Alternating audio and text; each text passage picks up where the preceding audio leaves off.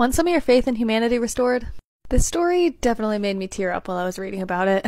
These 5 bystanders just rescued an 83-year-old man and his dog after the man's Jeep fell through the ice at a popular ice fishing spot in Iowa.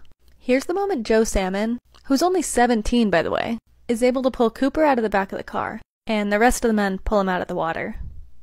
And here they all are helping Thomas Lee walk away after they get him out of the car too. Both Cooper and Thomas are doing well. And Joe Salmon, the 17-year-old who's on the far left in this picture, was treated for minor injuries from breaking the glass in the back window. I'm Jen, and I post uplifting news every day.